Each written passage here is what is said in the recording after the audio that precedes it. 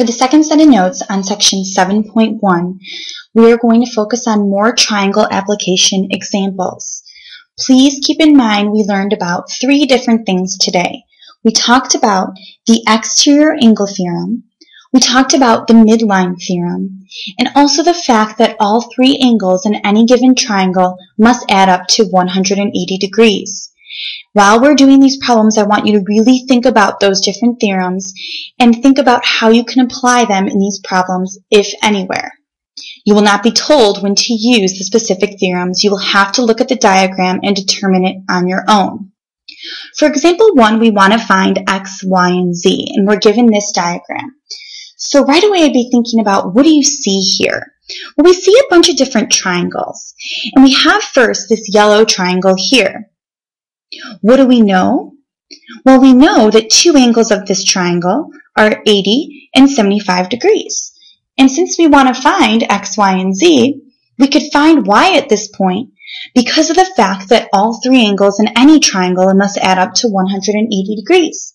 So if we take 180 and subtract off 80 and 75 from that total, we end up getting that the measure of this angle is 25 degrees. So y is 25 degrees. Do you see any other triangles in the problem that we can use? What about this one right here? We have our larger blue triangle, and we know some of the angle measures in that triangle. That larger blue triangle, we can use the fact that all three angles of that triangle must add up to 180 degrees, giving us that the measure of angle x is 60 degrees. And finally, we have the smaller gray triangle here left over.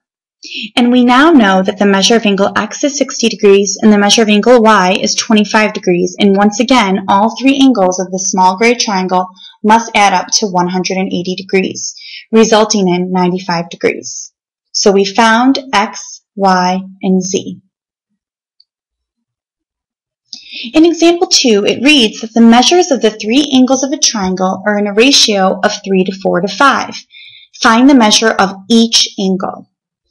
This idea of ratio goes all the way back to chapter 1, and you should be thinking about putting x's on the ends of those numbers. And it reads here that there are three angles of a triangle. Well, once again, we know that all three angles in any triangle must add up to 180 degrees. So we can do a part plus part plus part equals whole here. We get that x is 15, but keep in mind we want to find the measure of each angle.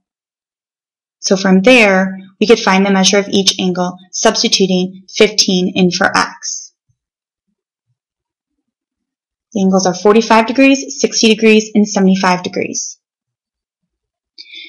Last but not least, in number 3, this problem is the most complicated problem on this page, in my opinion. And you'll see why in just a moment. So let's go ahead and label the diagram with tick marks based off of our given information. We know that we have two different angles that are bisected here. And we know that that top angle P has a measure of 72 degrees, and we want to find the measure of angle S. Now keep in mind, it would be that angle where I put the X in there, because we don't deal with angles that are greater than 180 degrees in this class. So right away, I'd be thinking about which theorem are we using? Do we see any exterior angles? Do we see any midlines? No. Once again, we're using the fact that three angles in any given triangle must add up to 180 degrees. Because that angle on the left, angle PRQ, is bisected, we know that those angles are congruent, but we have no idea what they measure. So let's call each of those green angles Y, because I've already used an X in the diagram. And then over to the right, let's call each of those blue angles Z, because we don't know the measures of those angles, but we do know they're congruent, so we can label them with the same variable. Now, let's come up with an equation that we know for a fact is true.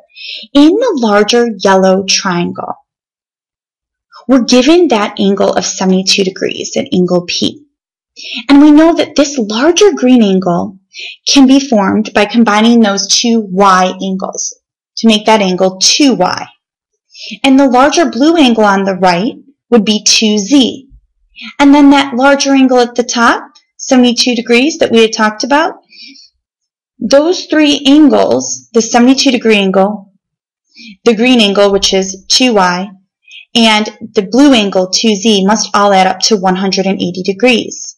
Once we subtract 72 from both sides of the equation, we're left with the fact that 2y plus 2z equals 108.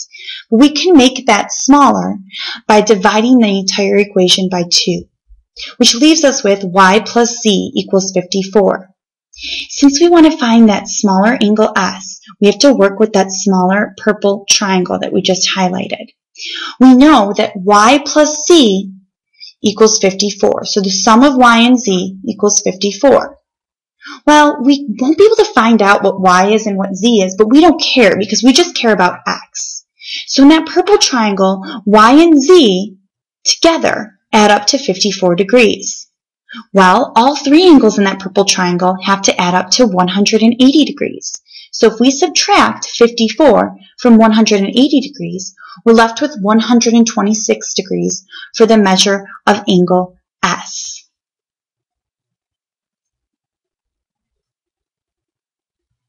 We saw a problem in which we were given the angle in the larger triangle, that's 72-degree angle at the top, the measure of angle P. And we were trying to find an angle in the smaller triangle. Please note, in the future, you may be given an angle in the smaller triangle and you may be asked to find the measure of an angle in the larger triangle. We'll focus more on problems like that in class. Also, one thing I want to make sure that we're clear on is in these three example problems, we simply use the fact that all three angles of a triangle must add up to 180 degrees. When you get into class, do some problems in class and also do some problems in the book for homework.